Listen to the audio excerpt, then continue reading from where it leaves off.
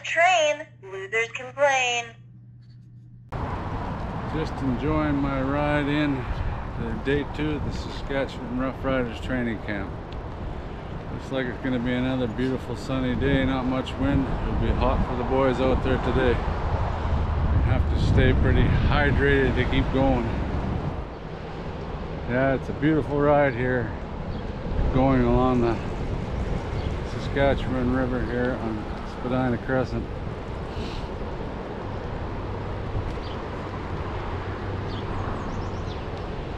It's early days in camp. It's hard to tell who's going to be the number ones on the offensive line, especially. They've been rotating everybody in and out like crazy, so it's really difficult to say who the people were. Thank you. It's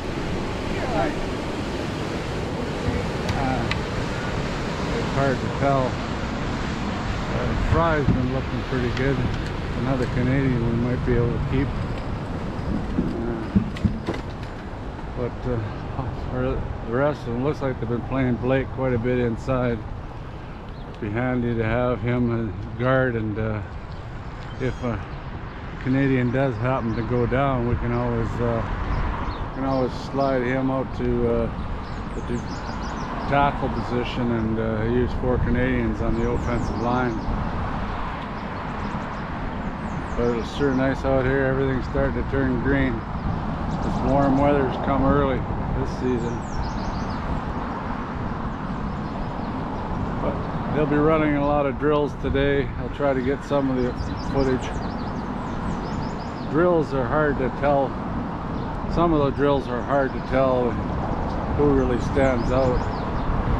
One drill for the running backs yesterday, Hickson really stood out there, going across pylons and coming across and shooting forward, and they're pushing him from the back, and he just goes through there. His feet are going a million miles an hour.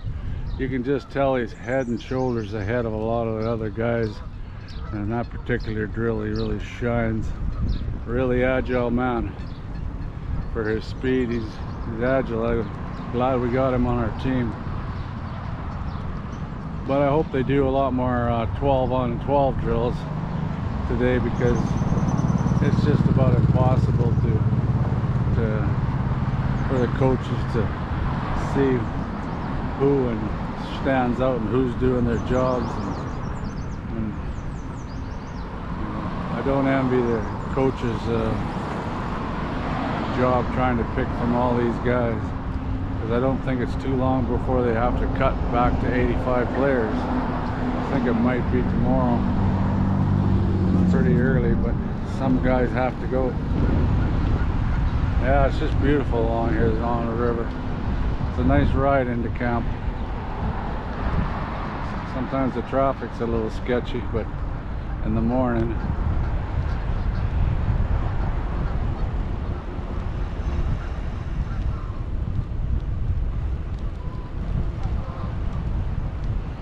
there was a few really good plays yesterday when they were playing the receivers against the DBs, and the quarterback, he's not getting bothered, of course. He's morning. He's not getting bothered, of course. He's got a free view of the whole thing, so he better make about 95% completion. He's got 4 receivers at least to pick from. Should be able to find somebody open. Yesterday, Jake Dalagala, he really shone. I thought it was Harris that threw it to Winneke, but it was Dalagala. He threw both ways. There wasn't much wind, but the one had some wind to it. And his ball, he's got a nice ball.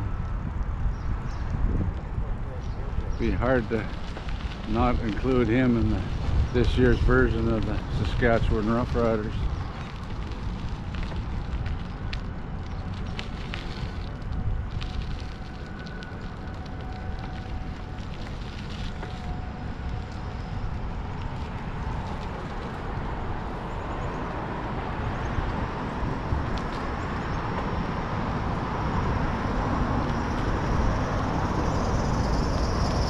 Birds are singing today, that's for sure.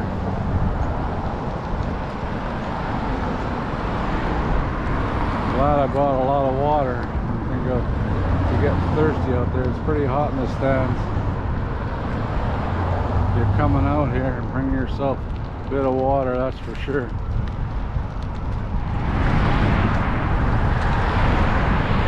Traffic's starting to pick up pretty good here. Everybody heading to work. A lot of them retired and do whatever they damn well please. Gardening season though. My back's feeling the pain. I should go over and see the physio and doctors at camp, see if they got any magic potions for my back.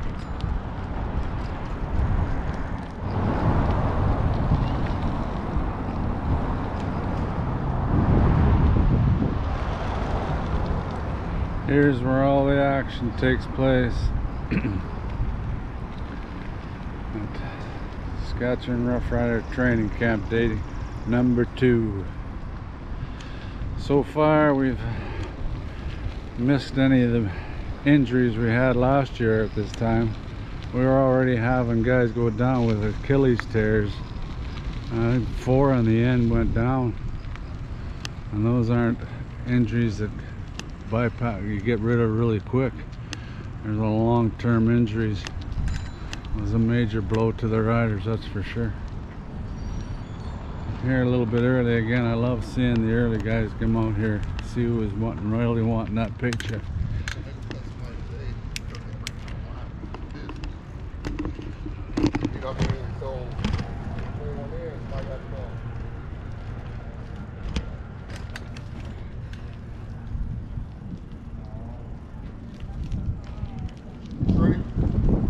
Morning. Hey.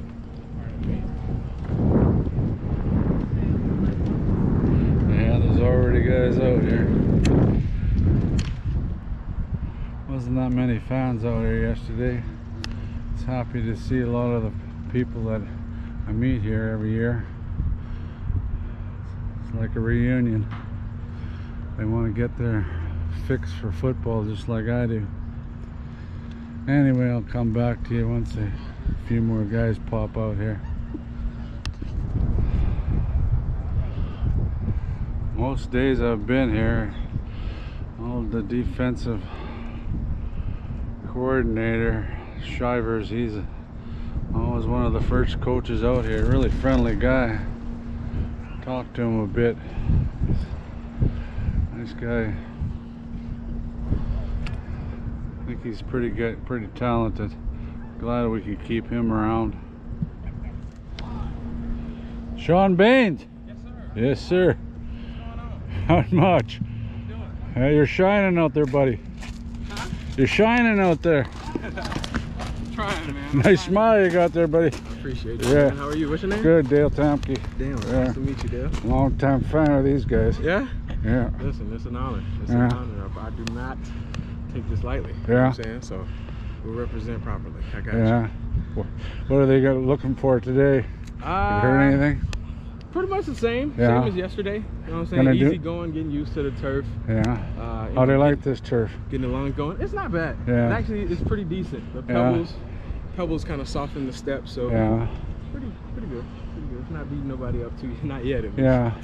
It's getting a little old, but that one down at where you used to play the green and white game. Oh yeah. It's a little better shape. Yeah, it is. I've actually been out there. It was Do pretty you have to use different cleats then for different kind of? Are they pretty well the same?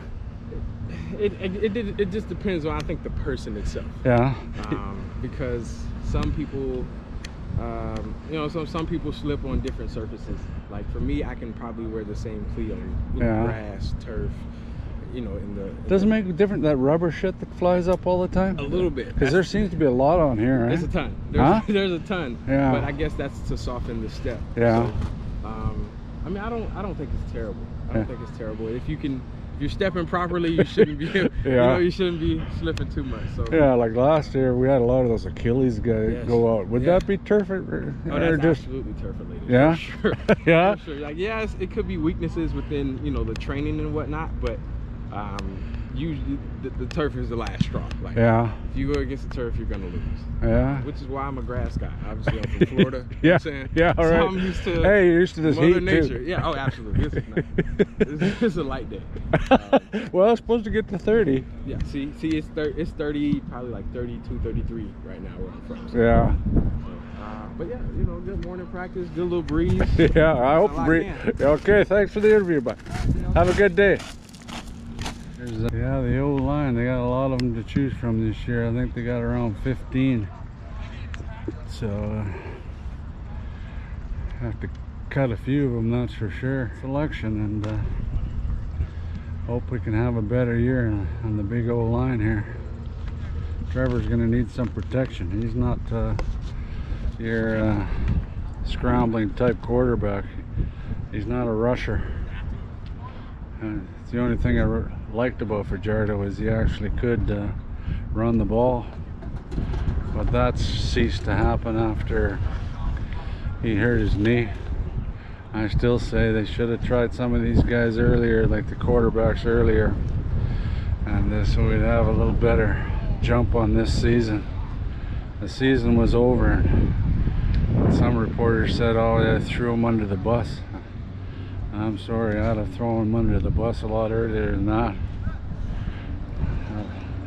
That's what they get paid the big bucks for. So.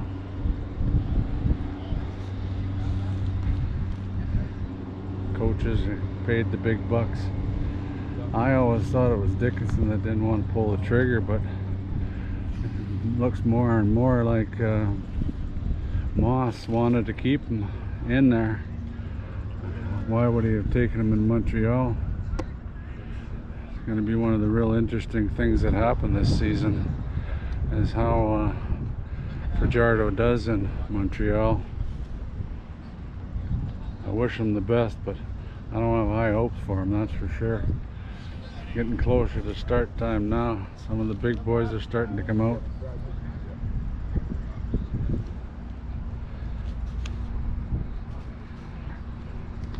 That was Christmas. Came out the same time yesterday, and jogs are all the way down there. He'll be a real asset for the team. He's got big arms on him too, just like Mika Johnson. Boy, that guy has a set of pipes on him. Unreal. Offensive coach is out. He comes out pretty early too and gets talking. Doesn't waste no time. All we did was switch our offensive line coach with Edmonton. Just swapped them. Ours went there, his, and Edmonton came here. But as far as how camps run, it always seems a lot more mellow. In the Jones days, it was a lot more, seemed to be a lot more hustle, and the action just sort of never stopped, and you could just feel the vibe, that's for sure. There's a couple more coaches coming out. I'll have to look up and see who they are.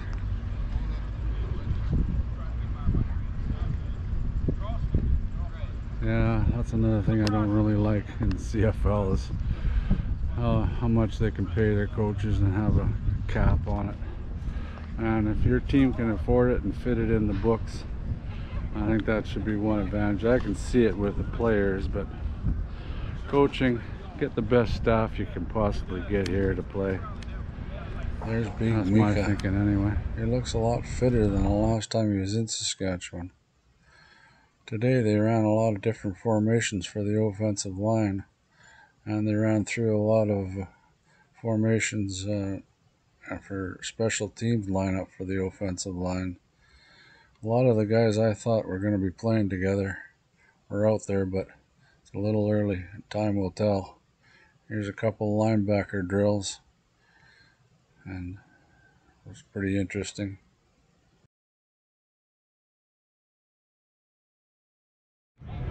Well, that's it for camp today. I couldn't get any of the action. They told me not to shoot any video of the action. I don't know, I guess I'm giving away trade secrets or something. but no problem. I'll see if I can take photographs. My camera went down today, so I won't have as many pictures. But today was much similar to yesterday, except for on the defensive backs against the linemen. I mean, the defensive backs against the receivers. The receivers dropped a couple balls, more than normal anyway. Got to pick those ones off for sure. But they had more of the what I suspect to be the starting guys, the starting lineup together today. And it's still early times. Well, I'll get back to you tomorrow. I'll try to get out here again tomorrow and catch some of the action for you. Take care and go Riders go.